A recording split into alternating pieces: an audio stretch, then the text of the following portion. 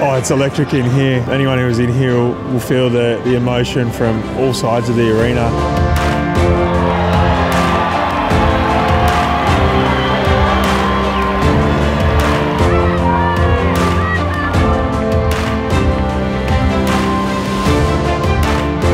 It doesn't end here.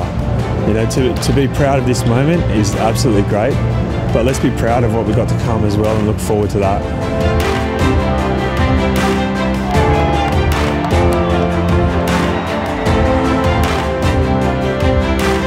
This is on the world stage, and you're coming up against other athletes that have gone through similar, issues.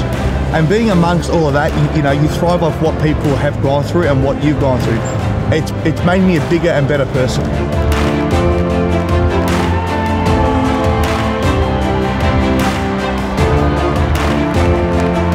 When I look back at what I was going through and the life I live now, that's why I get to be so happy. I wake up, I'm not a slave up here anymore. I'm absolutely free. I do what I do because I want to do it.